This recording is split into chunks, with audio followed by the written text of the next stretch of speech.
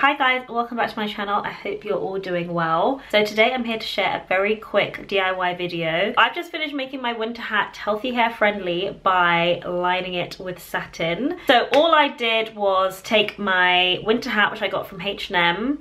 I got a satin bonnet from my local hair store and I ordered a sewing kit from Amazon. And I literally got this done in like 10 minutes. So I'm gonna go through it with you, it's super easy. So if you're looking for a way to make your winter hats healthy hair friendly, then keep watching this video. If you haven't subscribed already, then make sure you go ahead and do that. And give this video a thumbs up if you find it helpful. Satin hats are a great way of protecting your hair by putting a barrier between your hair and the material of the hat. So it just prevents any friction there that will cause damage to your hair and also dry it out. So I'm just gonna get into the demo and show you guys how I did it. As I mentioned at the start of the video, all I used was a hat from H&M, a satin bonnet and a needle and thread. I started by turning the hat and the bonnet inside out and placing the bonnet over the hat into position. You can add pins at this point to keep everything secure, but mine pretty much stayed in place the whole time. I then started sewing as close to the edge of the hat and bonnet as possible. I also ended up swapping the thread for a darker colour because the light grey was showing through when I turned it the right way round. I definitely suggest pulling the hat quite taut as you sew, otherwise you can end up with the circumference getting a little bit tighter as you go along.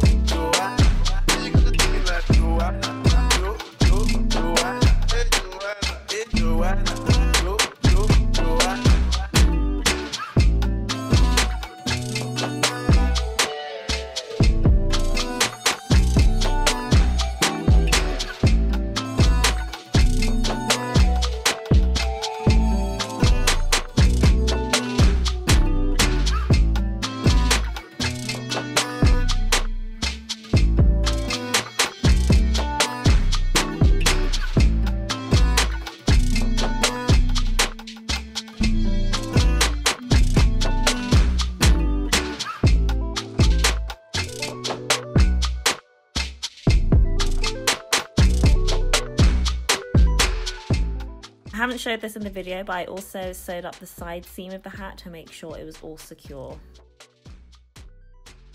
And voila!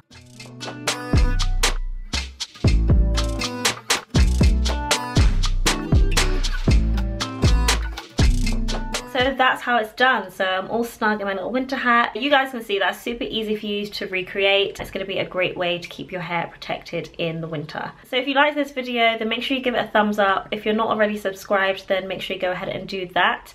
And I will see you guys in my next video.